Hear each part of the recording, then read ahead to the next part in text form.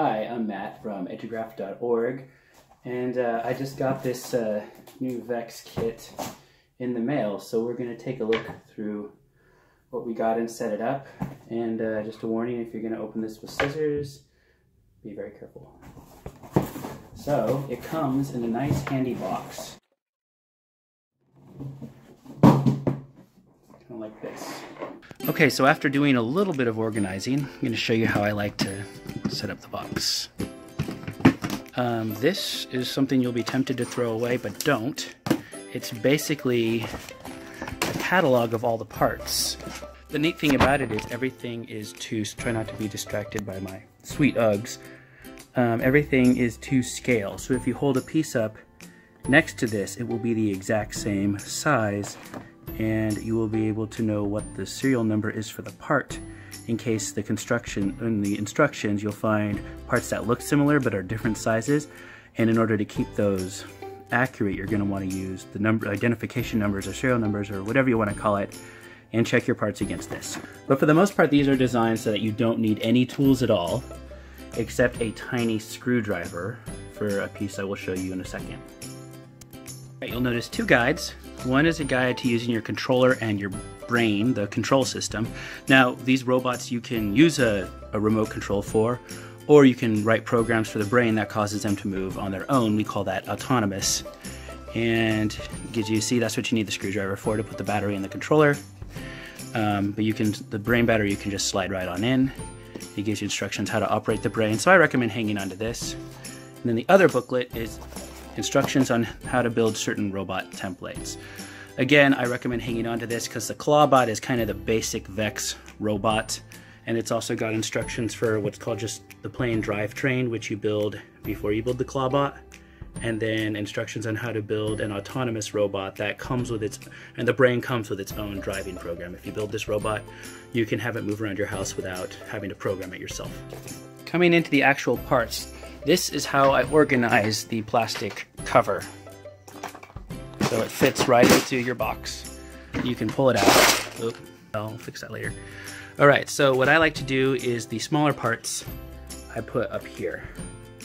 So they're the bits, they come in their own plastic bags. They're a little smaller, and I like to organize them on the top part. Also, I keep the motors right here and all of the sensors that come in the kit right here. So these are organized basically just by what bag they happen to come in.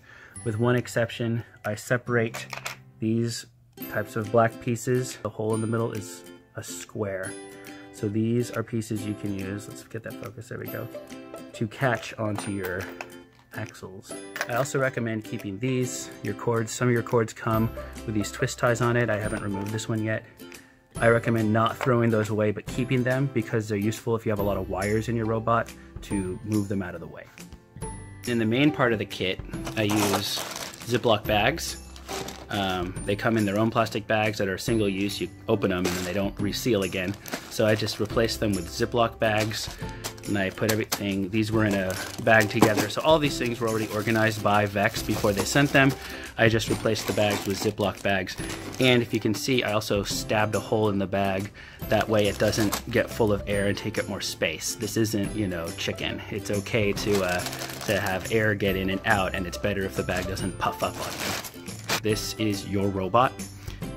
It also has its radio signal right here. It receives instructions from your controller, and you can also store your programs on it and select them using these arrows and this check and X. And all of your motors and sensors get plugged into these. There is no analog digital divide like there are in some robot kits. It doesn't matter. They all go in just fine. Also, one cool thing about the motors that I didn't mention, these work as motors and servos. So they can spin all the way around and you can use them to drive, or you could use them to set them at different positions and measure the different positions of the servo, which I think is kind of cool. So there's no distinction between a motor and a servo in this kit, as there are in a lot of other robotics kits. And the robotic battery I already plugged in.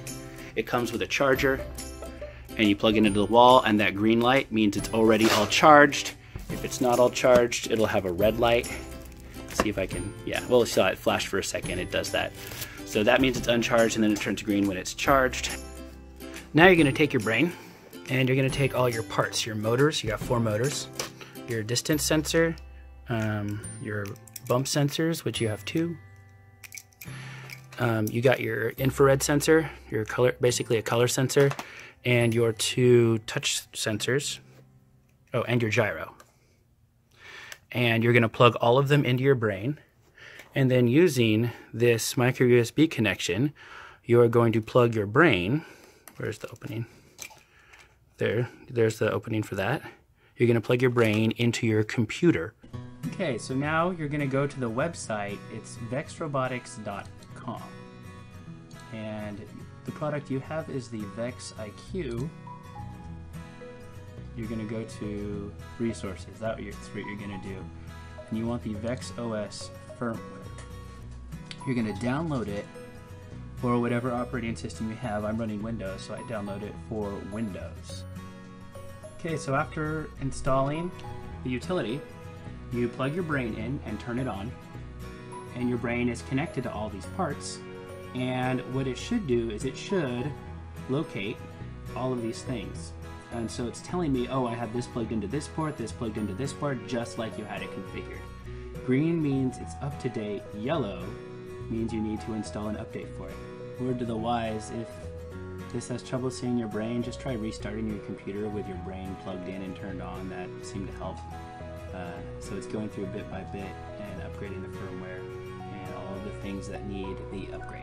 And now that you've got all of your firmware done, you're going to do one more thing, and this is optional. There's multiple ways you can control your brain, but I'm going to show you one, which is to go to the mod link. There we go.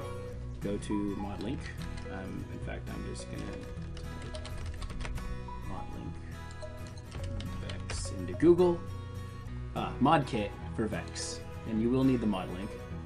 So now that we're at this website, what you want to do is you can do the free one on the website, or you can buy one you can install on your computer. I usually use the internet one for free.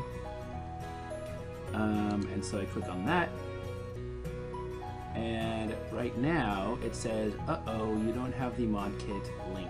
You need some software on your computer in order to talk to this website, so you're going to click on that. You're going to enter options, you're going to save it. And then you're going to run it after it finishes downloading. Okay, so now that you ran that file, you click on install. Ooh, permission stuff. Okay, so when you got it done, you click on finish, and you get this little pop-up saying it's deleted all the extra files it put on.